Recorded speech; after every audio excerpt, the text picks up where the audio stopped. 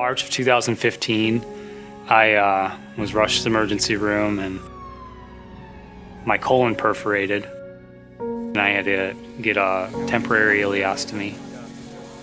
And 3 weeks later they called and the doctor said, you know, this wasn't from Crohn's disease, you had a tumor, you have cancer.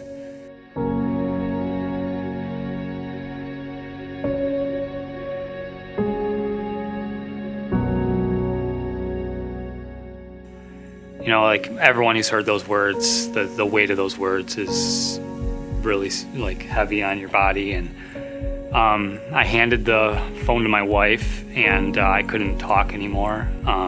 The first words out of my mouth were, I'm not gonna make it till Christmas.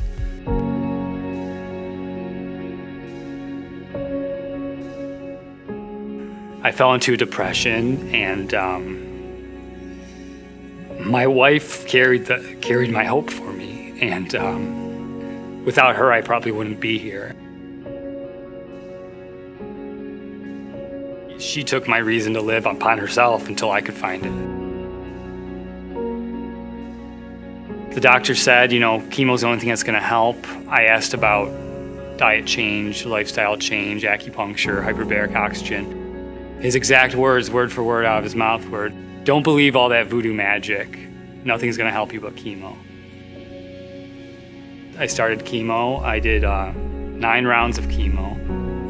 And by the 9th round, I was bedridden. I couldn't eat. I had no will to live. What changed for me is going to the doctor after that 9th round of chemo and asking, you know, I feel like I'm gonna die. What else can I do? And his words changed everything. He said, you can't do anything. You have to do chemo for the rest of your life. Funny thing enough was that day was the same day the Truth About Cancer was airing in 2015. So I told the doctor I'm not doing that, and I had already heard about it.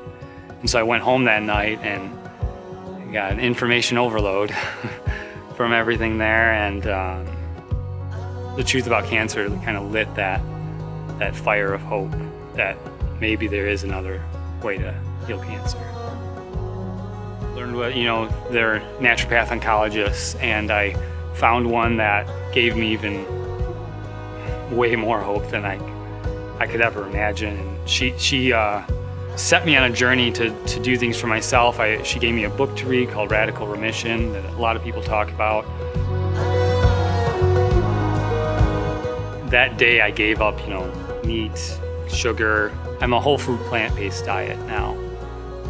That day changed everything. I don't have a desire for dessert. I don't have like anything. It's just like, okay, if I'm gonna do this, 100% do it. You know, it's not, no cheat days, nothing like that. I'm doing acupuncture. I was doing IV vitamin C. I'm alpha lipoic acid. It's just anything that I've met through people around me and other places I've been. I'm just trying to stimulate the immune system because the immune system can kill cancer. And so everything I do to my body is, you know, heal the body. Don't poison the body to heal cancer. The interesting part is I wasn't doing any chemo. They found 13 cancerous looking things inside my body. 12 of the 13, after a pathology report was run on them, 12 of the 13 were dead cancer. My last scan showed unmeasurable spots in my liver. I'm going to do everything I can to heal my body. I think it's possible, and I think I can be a radical remission case.